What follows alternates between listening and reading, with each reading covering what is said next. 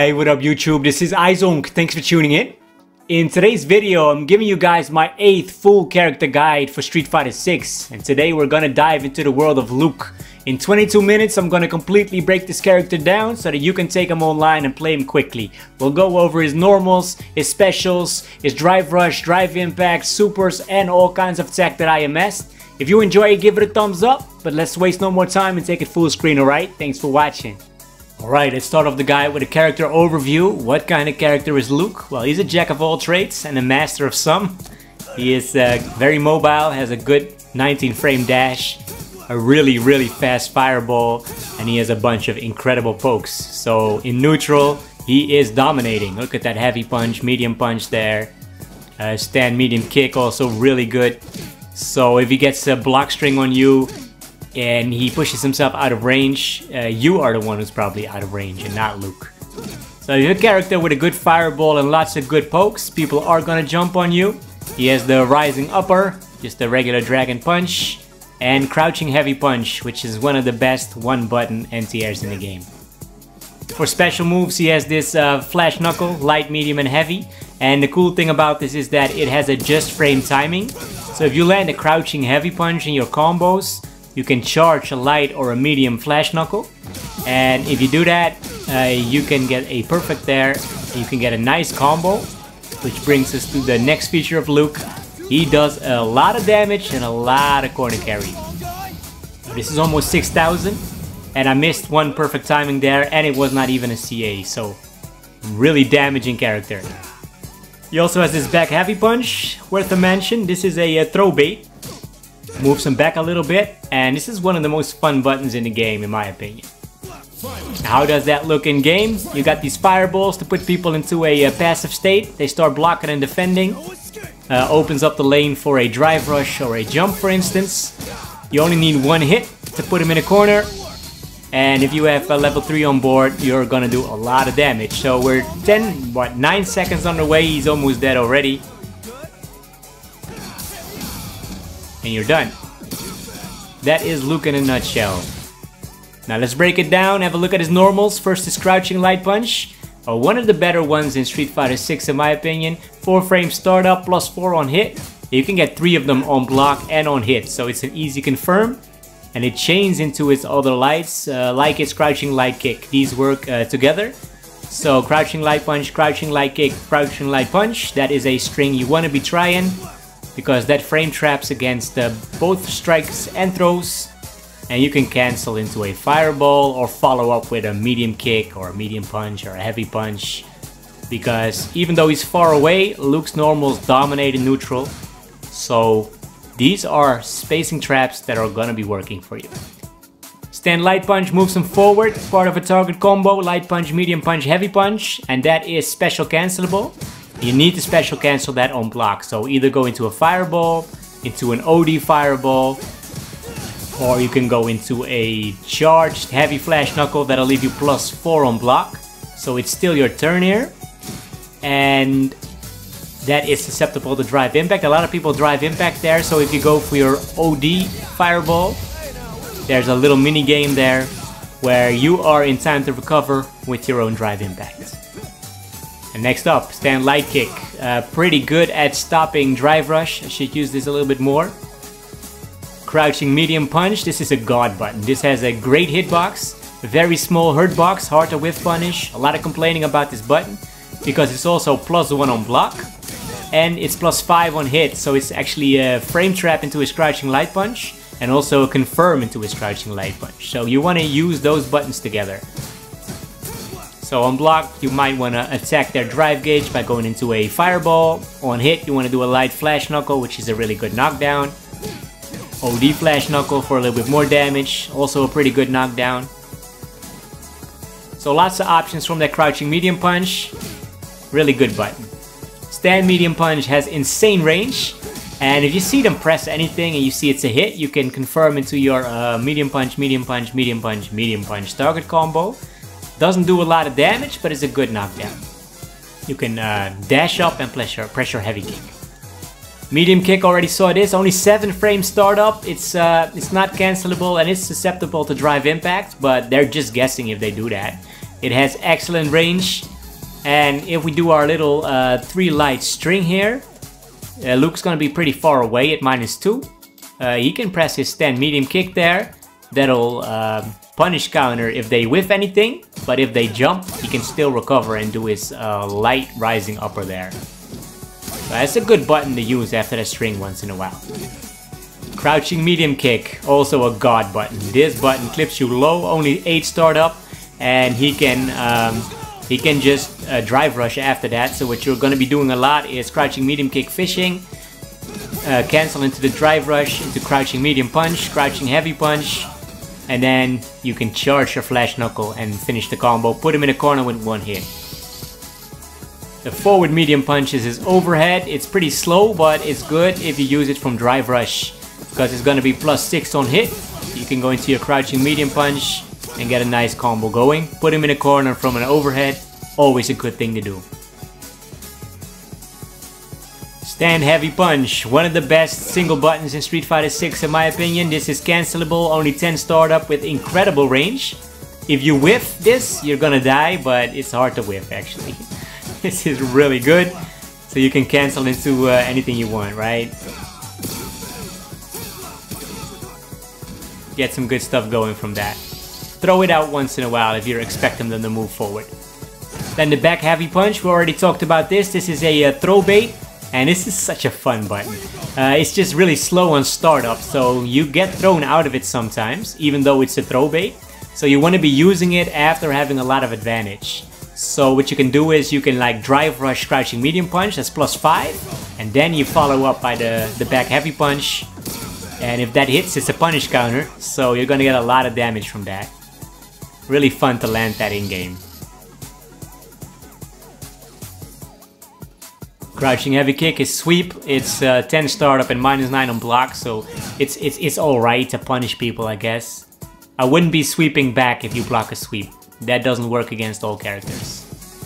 Then his stand heavy kick varies from +2 on hit to -5 on block, but you can space it to get better frame data on that. So there, this is +2, but from further away you can get it to +4. Like here, that's even +6 on hit because you hit it on the last active frame. So there are a lot of setups where you can use it, like after your medium punch target combo, you can dash forward and press your heavy kick. We'll look into more of those setups in the tech session. The tech section, alright. On counter, punish counter, you can go into your supers or into your heavy uppercut because it will launch them like a crush counter. So does a back heavy kick, puts him in a stagger state. You can drive rush forward into crouching medium punch, get a combo going from there for 1 bar.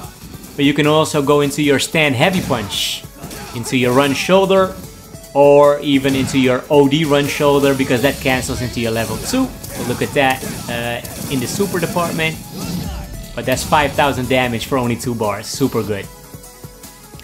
Then is forward heavy punch. Sorry for the annotation at the bottom, it's forward heavy punch of course. And this is a save on block -3, but you can confirm that into a target combo. And that is special cancelable. So you can go into a OD flash knuckle for example, or on block you need to cancel into, let's say, a fireball or an OD fireball because this is very negative on block. Not a huge fan of this button. He has other buttons that have the same range like stand heavy punch. Crouching medium kick into crouch heavy punch. This is a target combo. This is really good because this will clip backwalkers. And you can confirm that. Now his special moves, of course, the sandblast. This travels so fast. It doesn't really start up that fast. It's slower than Ryu and Ken, but people are afraid to jump on this because it travels so fast. Works nice in conjunction with his uppercut, like a true Shoto. If you want to use it on block, I suggest you use the heavy one. Gives you the best frame advantage.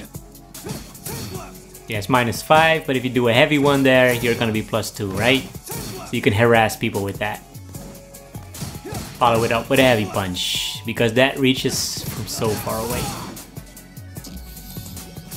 The OD Sandblaster will knock down the opponent. So no drive rushing behind his fireballs. You can also use it in a corner after a charged flash knuckle. If you get the perfect one, you do a medium one and then a heavy uppercut. If you don't get the perfect one, you do a medium one and then a light uppercut. These are his flash knuckles. You use the light one from lights. It gives you a really nice knockdown. You can drive rush overhead from that. They cannot escape that. Like that. That's +7 on hit. So you can combo into your crouching heavy punch or crouching medium punch. The medium flash knuckle, you can get that from crouching medium punch or from heavies. And the heavy flash knuckle, you get that from crouching heavy punch and stand heavy punch. Now if you want to charge your light and your medium one for the nice combo, you need to land a crouching heavy punch. So that's either on a punish counter, because crouching heavy punch is very negative on block. You get that from a punish counter or from a drive rush combo. You can charge your medium flash knuckle, then charge your light flash knuckle. And you can end there with the heavy flash knuckle if you get the perfect light one, so that's a heavy. But if you don't get the perfect one, you can go for the medium. So this is perfect, so we'll do the heavy one there.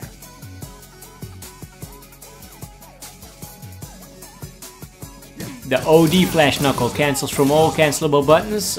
You can use this a lot from lights to get a little bit more corner carry, more damage.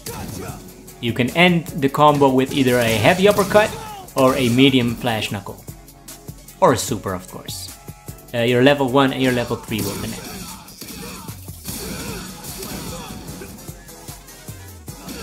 Then here's the rising upper, of course. Saw that already. A couple of corner combos here from the flash knuckles. Good stuff. Now rising upper, you can use this in combos, but you can only use it if you're close by. So after 2 hits, for example, or after landing the charged medium flash knuckle, you can use the heavy uppercut. Gives you good Oki. The OD version is fully invulnerable, but this is mostly an anti-air. As a combo finisher, it just doesn't have a lot of range. Might as well go for the flash knuckles.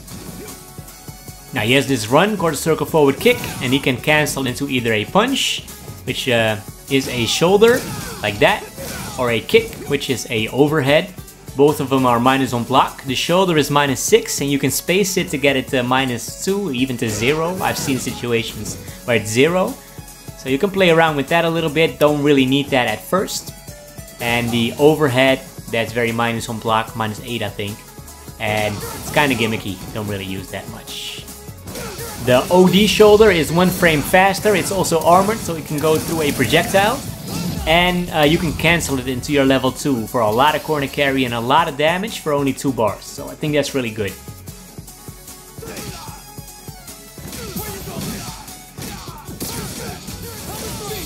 You get a conversion like that if you don't have a level 3 on board. Look at that. 4500 there in the corner, you're going to be +3. If you land this in the corner, you're going to be +3. Can meet you with crouching medium punch. Well, there's your heavy flash knuckle. An alright knockdown. We see this combo before already. A really good corner carry and doesn't spend a lot of resources. That's good.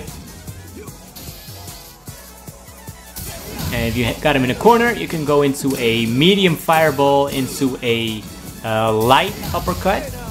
And if you get the perfect one, you can also get a light flash knuckle into a light uppercut or an OD uppercut like that. So that's good stuff. If you wall splat them, you have to do back heavy punch into the perfect flash knuckle. And again, there is the medium fireball into the heavy uppercut. You can also cancel into your level 2 after the light flash knuckle. Using the fireball, the medium fireball into the uppercut, that's the easiest way to start off in the corner. Let's have a look at drive rush. He can of course drive rush low with crouching light punch. That'll combo into his crouching light punch twice. So that doesn't do a lot of damage, but it helps people stand up. And if they stand up, you can get them with your overhead, your drive rush forward medium punch. Really good. Of course, you can also throw them. But you can also then bait that throw by doing drive rush back heavy punch. So he has a lot of options. He also has the crouching medium punch that is going to be +5 on block. So this is a really good situation to actually shimmy them from. Good damage. So he's very dangerous from drive rush in my opinion. He uses the mechanics really well.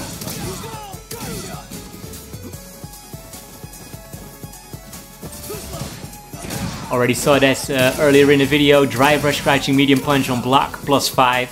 You can put your back heavy punch behind that and get a nice like auto shimmy from that. Let's have a look at knockdowns. From this light flash knuckle you want to do the forward medium punch. That hits as an overhead and it hits meaty, so they can't backdash, they can't mash out of it, they can't jump out of it. They have to block or parry that. So if you can get them to block or parry, you can start throwing them. You can start setting up your other options. After a normal throw, you want to drive rush stand medium punch. That's going to be +1 on block, so you can immediately throw them after that. And on hit, you can get a crouching medium punch and get a nice combo going. Even crouching heavy punch is available. So look at that. It's a lot of damage for pressing after a throw, 6,000 damage, because you try to do anything after getting thrown. You have to take that.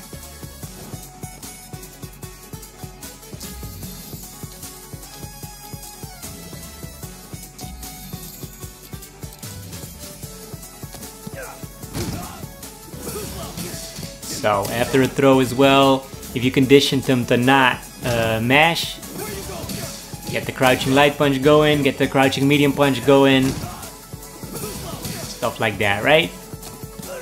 Because he has so many different options, he can always open you up with a high, with a low, with a throw, or with a shimmy. Now if you want to dump your meter, you can get a crouching light punch, a drive rush crouching light punch, and that crouching light punch can go into the crouching heavy punch. And that's how you can get the party started with the charged flash knuckles. So if you want to dump all your stuff there, you just do crouching light punch, drive rush, crouching light punch, crouching heavy punch. Now if you get heavier buttons, like a crouching medium kick, you go into the crouching medium punch. The goal is to always go into the crouching heavy punch so you can get your charged flash knuckles off. Now let's have a look at his supers. They're really good. They can all cancel from light buttons, all 3 of them. Just beware that his level 2 only connects after 2 hits. It doesn't have the same range as his level 1 and his level 3. Now his level 1 is godlike. I'm going to show you that one here. So you can use that in combos, you can use that as a wake up because it's really fast.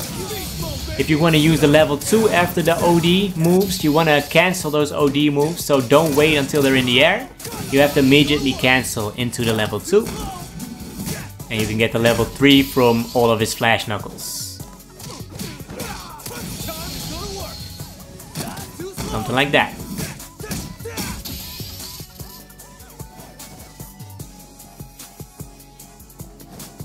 Alright, now I have Ken here recorded to throw a Hadouken at us. Let me show you how good his level 1 is. That'll go straight through, punish counter, right? So the first hit nullifies the projectile, and then the second hit goes through and he punishes him. Level 3 as well, really good. A couple of setups here in the corner to get your level 2 off. You can do a jump medium punch with a delayed aerial flash knuckle. You have to practice this. I don't really use this much because you can do the same thing from a fireball. That goes into the level 2 as well. Level 1 also. Nice. You can also get it from a light flash knuckle. Light flash knuckle and go into your level 1 or your level 2 here. Good stuff. Really good supers. Now let's go to the tech department. I want to show you some optimal corner carry stuff here. You want to end in the run shoulder, really good knockdown, +15 on back recovery. You can just walk forward and throw them, so that's good.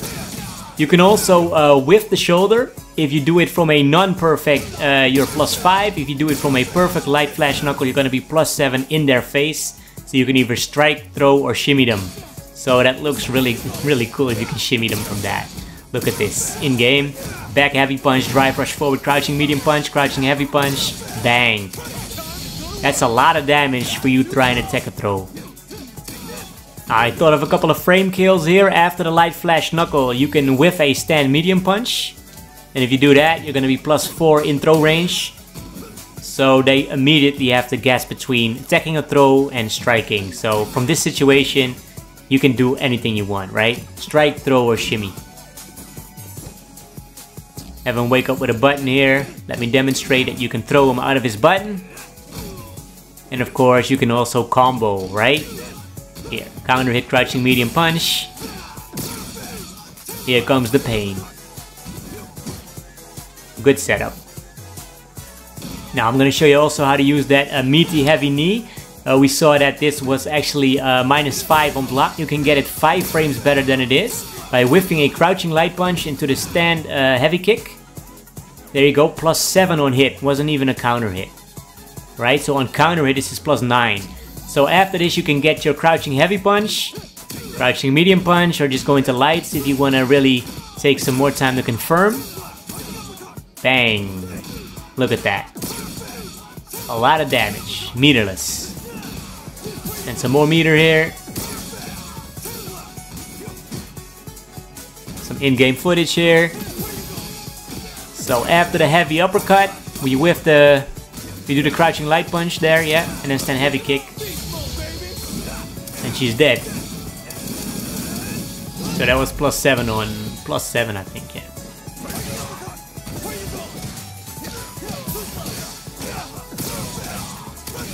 There's Oki.